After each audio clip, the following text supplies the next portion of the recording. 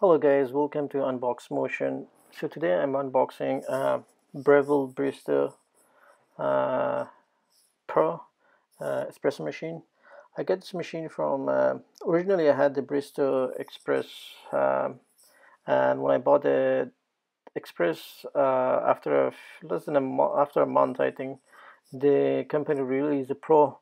So the difference between the Pro and Barista Express is in Express everything was a manual, and Pro they have changed a little bit. They had like a digital screen, and also they added like the thermal jet heating system, which is a little bit faster compared to the old one. So I'm doing a voiceover for some reason. When I was doing unboxing, there was a lot of background noise, so that's why I'm doing voiceover. So if I'm talking, the video and the audio is a little bit off, so sorry about that. I'm just trying to go through the process right now. So when you unbox the machine, it comes with portfolio, which I unboxed it right now, and it comes with a age razor to dose your coffee, and tamper as well. This is I'm showing you guys a tamper, and this is a cleaning kit box. I'm showing at this time a manual, and this part is the water filter.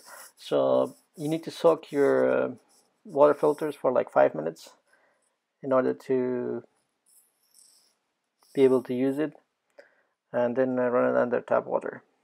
Right now what I'm opening at this time is the basket. So it comes with 4 basket. There's a 2 pressurized basket and 2 non-pressurized. So in order to get a good quality of coffee, I mean good shot, to pour like a really good shot, you need to use non-pressurized. But for someone that's just starting right away, you can use pressurized. Pressurized will take care of the dosing amount, tamping, and all that for you, and it will give you still a great caramel on top of the coffee. So it's really hard to open the box, so the best way to do it is just to flip it, and I find it easy to do it this way for you guys.